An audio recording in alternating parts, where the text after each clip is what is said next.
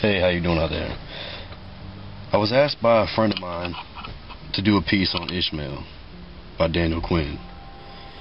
And as you know, I've never done a vlog. This is my first time, and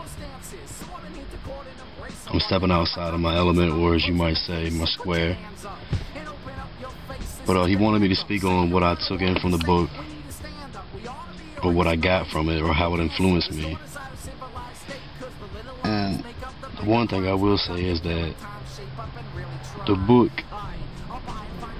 he told me that the book would speak to me. And I kind of looked at him as, what are you talking about?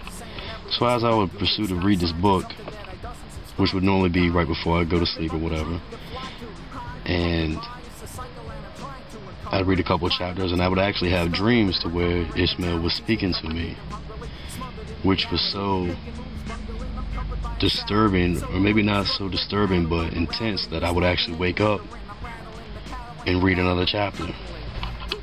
I actually believe the book should be read more than once, because I believe that there's so much to take in from this book, and so much to consume that you just can't get it from one time. It's something that needs to be done, quite a few.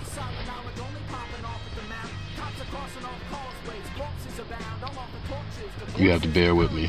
Like I said, this is new to me. Alright, second attempt at this. Because I went brain dead, of course. But one thing I want to speak about was that I feel like after you read this book that you can look at,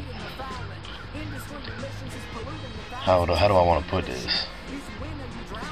How corrupted and plagued that we are, that we feed into commercialism and materialism, that all the things that we think we need to make us happy or to complete us or make us whole, and really all we need is the simplicities of life, the basic elements to get us by.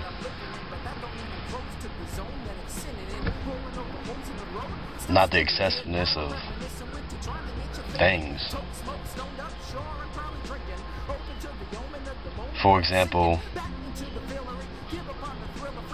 do we need the 3-pound roast, or could we just have a hamburger and be happy? Okay, that's not going well. That's a heavy military. Unload agility, artillery, guerrillally, spilling that you're falling down. Nah, you speaking sillily. We needed all ancillary divisions to instill all the incisions to be killing this system.